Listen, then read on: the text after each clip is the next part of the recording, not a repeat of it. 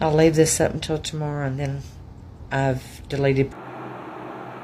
I duetted it like this because I don't know what's going on or anything, but I wanted to let you know that we will miss you very much. I know for me, before I got onto TikTok, I was always every day depressed, lonely, and stressed out about a lot of things. Started getting on TikTok here, I don't know, a month ago or so ago, I guess, and I can't shake it. I can't get rid of it. You know, I enjoy it. You know, I may not talk to everybody on your stuff, but it's really improved my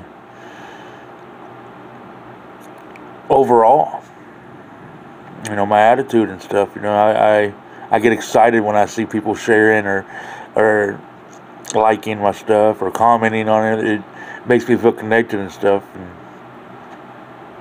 I need that because I've had a pretty rough go of it the last couple of years. I'm sure we all have.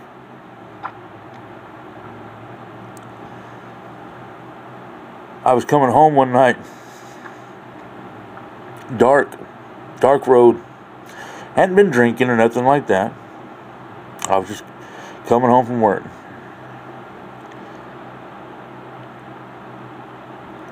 On an accident,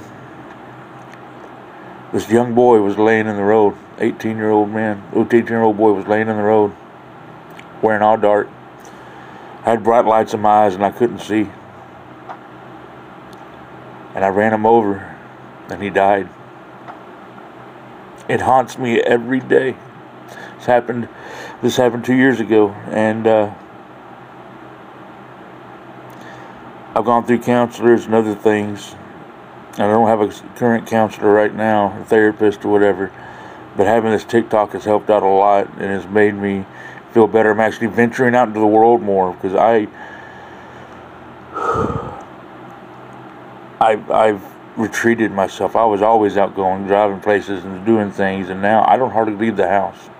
And there's more to it because of that, but it all stems pretty much from that night. So anyway, I don't know what's going on or why you think you need to leave, but I will miss you. And I'm glad for all the friends that I do have on here. And thank you for being a friend and following and watching my videos. Bye. We will miss you.